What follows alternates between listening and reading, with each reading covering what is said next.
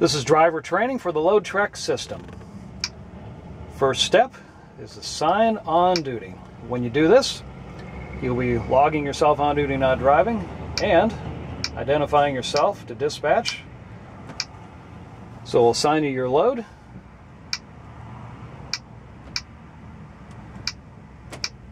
And put you on the clock. So we've entered our username and our password. And now we're going to download our information.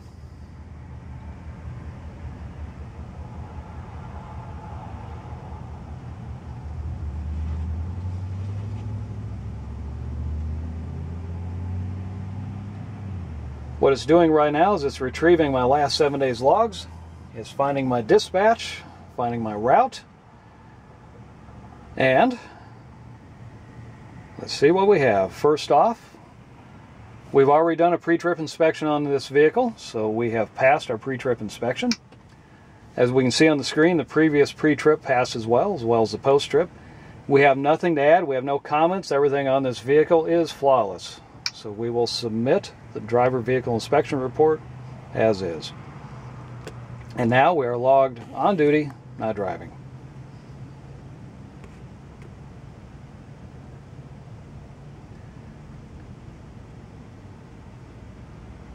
And next thing is going to show us our hours. We're compliant on our DOT. We have nothing to worry about.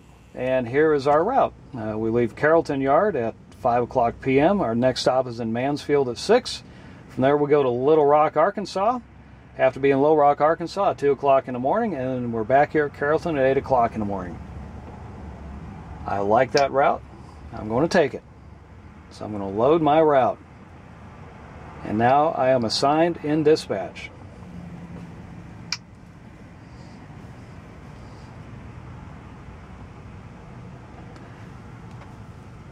I have plenty of hours to drive, 11 hours to drive, 13 hours and 59 minutes total on duty, and 69 hours and 59 minutes on my 70. So I have plenty of time. And let's head to Mansfield.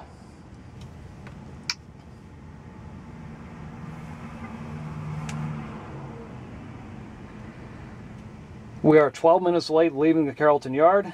We have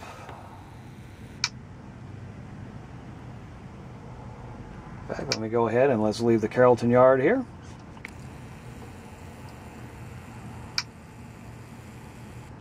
And we're done hooking up to our trailer, so off we go.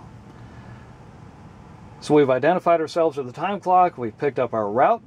We are now 47 minutes early going to Mansfield. It's 29.24 miles to Mansfield, and once we start moving, it'll give us an estimated time of arrival in Mansfield. While we're driving, it's going to tell us what our MPG is, both trip MPG and total MPG for the day, as well as we have this fuel gauge down here. That tells us how many hours we have available for hours of service purposes.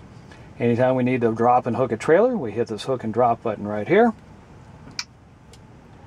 And anytime we want to look exactly what our route is, the previous screen, that's right here.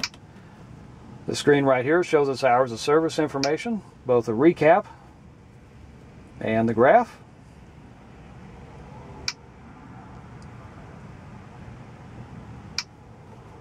And we drive the truck. When we're done with the route, we've completed all of our tasks. We're back home and we're off the clock. All we do is we hit sign off. Yes, we'd like to proceed signing off. This will take us off the payroll and this will take us off duty. And we're done with our trip and I'm going home.